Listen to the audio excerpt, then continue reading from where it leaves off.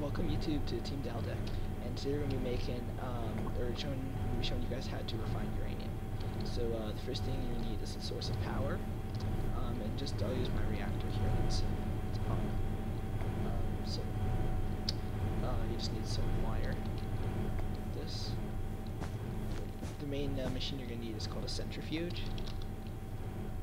Let's get one of those. Now it needs to go in this little control panel looking part right here. I guess it's like the socket. I don't know. And then what you want to do is take uranium, or not uranium, uranium ore, and you're gonna want to put it in the refining spot.